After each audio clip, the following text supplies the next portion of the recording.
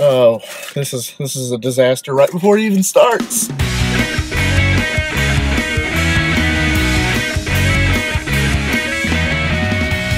What's going on, my little piglets? It's your BFF Pork Chop here, and I'm coming at you with another food review, but it's a food review with a twist.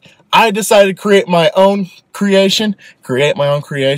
Yeah, that sounds about right. I did the PIGLET from McDonald's, something that a couple of piglets and I formed together, because I said, you tried this at McDonald's, now go to Burger King and get it figured out. So I got it figured out, so I decided to go to Burger King and try the King's Land, Air, and Sea.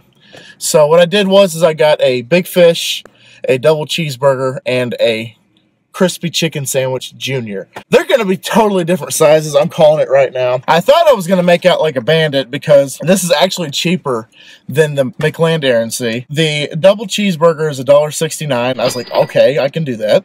A crispy chicken junior is $1 straight up. And a big fish is $3.79. So, yay.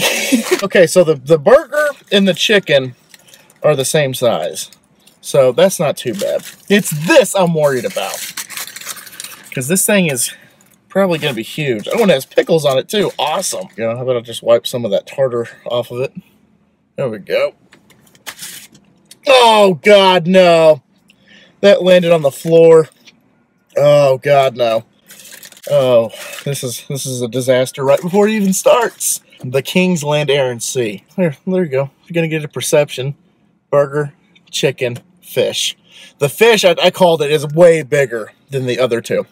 And I'm already getting ketchup and mayo and tartar sauce everywhere. Okay, so that looks like a good portion right there. So let's go.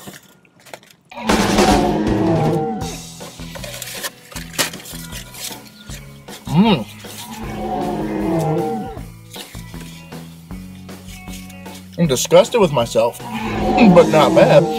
Just the inside of that, it's a monstrosity. And this is something the king is keeping down in the dungeon so nobody knows about it. The only thing, though, that I can taste, though, is once again, one flavor is overpowering the other, just like the PIGLET Air and Sea. And that is the chicken is getting like zero recognition, the beef is barely there, and then the fish, because it's so big, I believe, is just overpowering everybody else. Let's give this another bite. Now, you see, I tasted the chicken on that one because I said something. That's how that works. I actually think I like this a lot more than McDonald's Land, Air, and Sea. One more bite of this weird monstrosity. So each bite I took, I tasted the flavors differently. First one, all I could taste was the fish. Second one, all I could taste was the chicken. Third one, tasted that burger. So one thing I like about it, one thing I don't like about it. One thing I like about it is, surprisingly, this is very good. It is fantastic. The protein-packed sandwich, there you go. So one thing I did like about it, though, is some assembly required, because you have to build this yourself. Burger King's gonna look at you and say, what the hell are you asking for? We don't even know what that is. I bet some weird guy down in Texas built this. You're gonna have to build it yourself, and it is messy. Like, I am getting stuff everywhere, all over me, all over my car. Have you tried this for some miraculous reason? Let me know what your rating is.